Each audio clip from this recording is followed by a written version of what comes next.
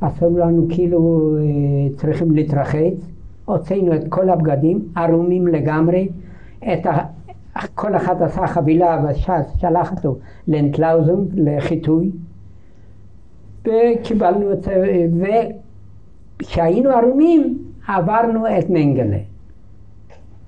מי שהוא ראה שאין לו כבר בשר רק עצמות, לא יכול לעבוד כבר, שמאלה. אלה שנשארו חזרו לבלוק שלהם. בלוק את יודעת מה זה? חזרו וחיכינו שהבגדים יגיעו. כך הסתובבנו ערומים עד שהבגדים הגיעו.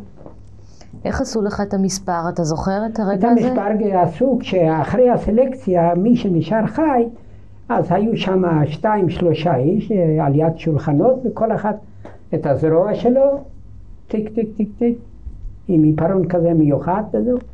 זה לקח שניות. אתה זוכר מה חשבת? מה הרגשת?